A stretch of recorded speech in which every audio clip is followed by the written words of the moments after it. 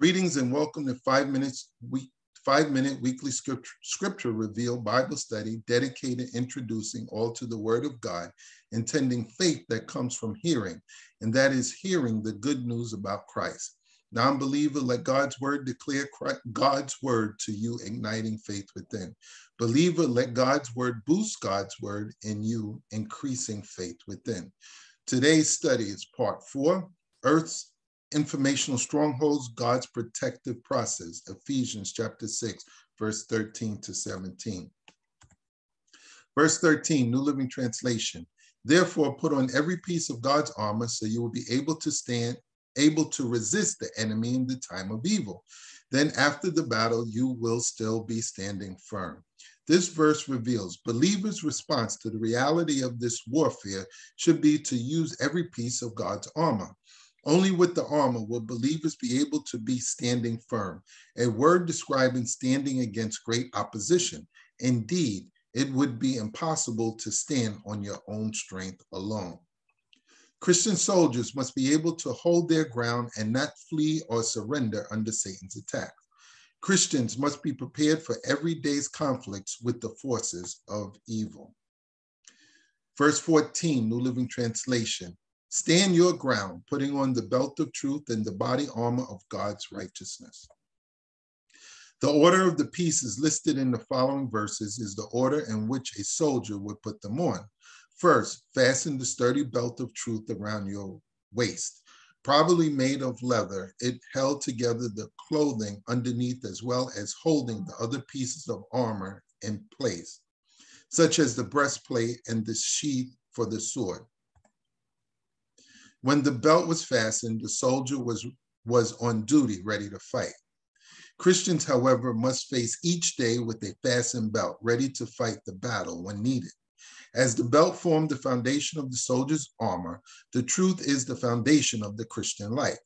When the enemy, the father of lies, please read John 8:44, attacks with his lies, half-truths, and distortions, we believers can stand firm in the truth.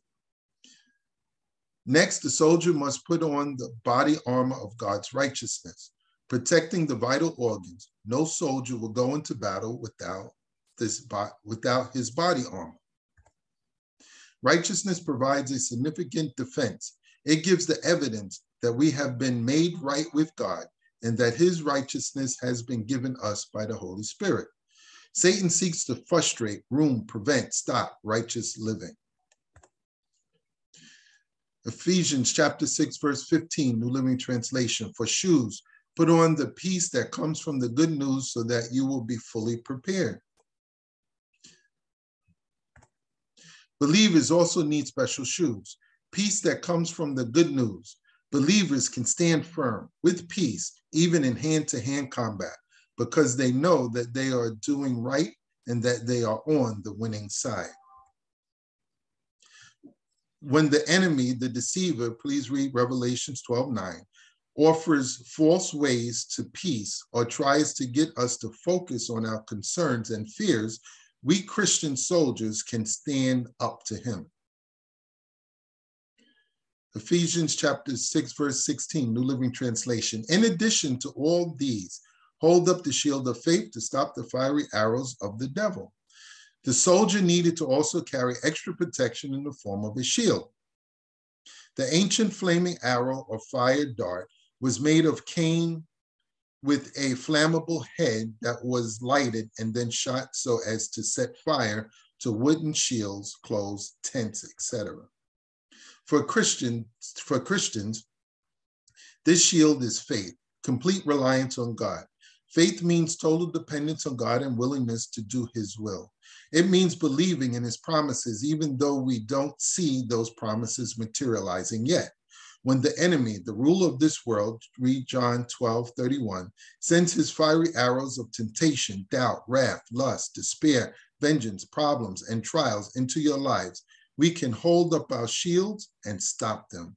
Faith gives us the strength to stand against Satan with firm courage, even when he uses his most fearsome weapons. Ephesians 6:17, New Living Translation. Put on the salvation of your helmet and take the sword of the Spirit, which is the word of God. The helmet protected the soldier's head. Helmets were made of leather and brass, or sometimes bronze and iron. No sword could pierce a good helmet. Believer salvation, already accomplished, will be completed when Christ comes to claim his own. With the assurance of salvation protecting their minds, Christians can stand against Satan's attacks, as a blow to the head often means death. So a person without hope of salvation will be easily defeated by the enemy. When the enemy, the devil, please read 1 Peter 5:8, seeks to devour and destroy God's people with empty or evil thoughts, trying to get us to doubt our salvation, we can trust in the protection of the helmet. Our salvation will be accomplished, for God has promised it. Finally, the soldier takes the sword of the Spirit, the only offensive weapon mentioned.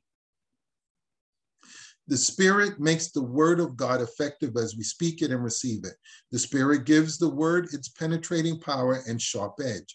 Jesus' use of God's word in his temptation prompts our use of it against Satan. Please read Matthew chapter 4, verse 4, verse 7, and verse 10. With the Holy Spirit within, believers have the constant reminder of God's word to use against Satan's temptations. When the enemy, the tempter, Matthew chapter 4, 3-4, and 1 Thessalonians chapter 3, verse 5, tries to tempt us to do evil, we have the power to send him away with the word of God. The Spirit will bring the words to mind. A review: God's mighty weapons, truth, righteousness, peace, faith, salvation, the word of God, defeats false philosophies that divert glory from God and hide the truth, which the devil's strongholds. This study covered 1 Corinthians chapter 10, verse 4 and 5, and Ephesians chapter 6, verse 10-17. Today we covered Ephesians chapter 6, verse 13-17. Earth's informational strongholds, God's protective process. You find this teaching on youtube.com, channel Minister Herbert Pankey, getting to know God's word for purpose of increasing faith. Thanks for joining. God bless.